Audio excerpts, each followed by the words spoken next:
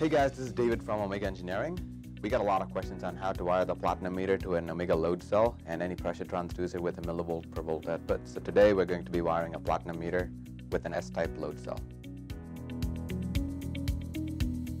So to begin with, let's connect the LC101 load cell to the platinum meter. Most commonly, any load cell has 4 leads coming out, red being positive excitation, black being negative excitation, green being positive signal, and white being negative signal. So if you look at the back of the platinum unit, on the bottom right, you'll see an input terminal block. So the red lead goes into number 6, and the black lead goes into number 8, and the green lead goes into number 2, and the white lead goes into number 3 on the input terminal block.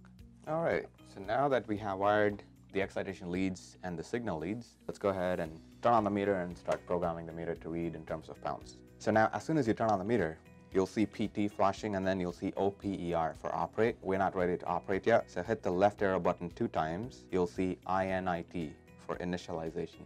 Now hit the enter button once. You'll see INPT. INPT stands for input. Hit the enter button once, you'll see PROC for process. Hit the enter button again, you'll see a bunch of different options because this takes in different process inputs. Use the left or the right arrow button, scroll through the different options you have, and you should see plus minus 0.05. That stands for plus or minus 50 millivolts, which is perfect for most load cells. And then once you hit the enter button, you'll see type. Now hit the enter button again, you'll see DIFF. We are wiring this load cell to the platinum meter and we are giving it a differential voltage input, so we're going to be selecting DIFF. So go ahead and hit the enter button again and you'll see type again. Now hit the left arrow button once, you'll see live, which stands for live scaling. Today we're not going to be doing a live scaling, we're going to be doing a manual scaling using the calibration certificate. So hit the left arrow button again, you'll see MANL. Now hit the enter button once, you'll see RD1. So RD1 is the reading that you have to read when the load cell is not giving you any signal. So which of course should be 0. So hit the enter button once, make sure it's all zeros, and now hit the enter button again. It flashes STRD, stored, and then it goes back to RD1. Hit the right arrow button once, you'll see IN1. IN1 stands for the input coming into the meter when the load cell is unloaded. So hit the enter button once. Now this should be all zeros because the load cell shouldn't be giving any signal when it's unloaded. So if you see any other value, make sure you have 0 in there. The way you can do that is by using the left or right arrows. The right arrow changes the value of the digits and the left arrow scrolls through the digits. So I'm going and changing all the values to 0. And now hit the enter button once, flashes STRD, and then you'll see IN1 again. Now hit the right arrow button once, you'll see RD2. So RD2 should be 2500, corresponding to the max capacity of the load cell that you're connecting this unit to. For today's example, we're using the LC101-2500 or 2.5K. And the way you change that is by using the left and right arrows. Left arrow to scroll through, right arrow to change the digits, 2500. Now hit the enter button once to save it. It flashes STRD and then you'll see RD.2. Now hit the right arrow button once, you'll see IN.2, which stands for the input that is going into the unit when the load cell is at max load. So essentially when you apply the max load on the load cell, the signal that it gives in to the meter, that's what you're going to be putting into IN2.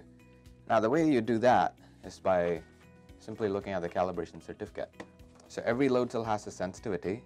So in this case, the sensitivity is 2.998 and the excitation is preset to 10 volts DC. So 2.998 times 10 would be 29.98, just close to 30. So I'm going to go ahead and enter 30 for IN2. So hit the enter button when you see IN2 and make sure it's 0030. Hit the enter button, boom, stored IN2. Now we are done with punching in the input parameters that the unit should read at 0 and full scale. So now let's go ahead and enable the tare and set the excitation voltage or check the excitation voltage. So now hit the up arrow button once, you'll see MANL again. Hit the up arrow button again, you'll see plus minus 0.05. Hit the up arrow again, you'll see PROC. Hit the up arrow again, you'll see INPT. So now hit the right arrow button once, you'll see tare. Now hit the enter button once, you'll see DSBL. DSBL stands for disable. Now you want tare enabled because if there's no load applied and you see some random value, you want to make sure that you tear that out. So hit the right arrow button once, you'll see ENBL, which stands for enable. Now hit the enter button once, tare is enabled, it goes back to tare again. So we have enabled the tare, punched in the scaling values. Now all we need to do is to check the excitation voltage to see if it's at 10 volts DC. Or if you have a load cell that is rated for 5 volts DC, you can set it for 5 volts DC as well. For that, keep hitting the right arrow button a couple of times. You'll see ECTN for excitation. Now hit the enter button once. hit set to 5V. Now, I don't want 5V because if you look at the calibration certificate, this load cell was calibrated at 10 volts DC excitation. So I'm going to change this by hitting the right arrow button once to show 10V. Now hit the enter button again, it's saved, flashes ECTN again.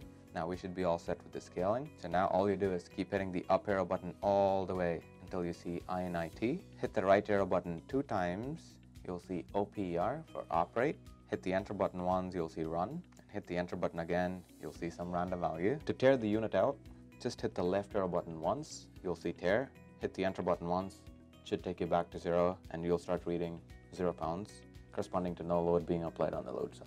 So now if you have any dead weight, or if you have a known load, you can apply the dead weight or the load on the load cell, and you should see the unit displaying the load that is applied on the load cell. So that's it, folks, that's a wrap. So we have successfully scaled a platinum meter with the load cell. And as usual, if you have any questions, feel free to give us a call. We'll be more than happy to walk you through it, help you set up the unit, the whole 9 yards. We got your back.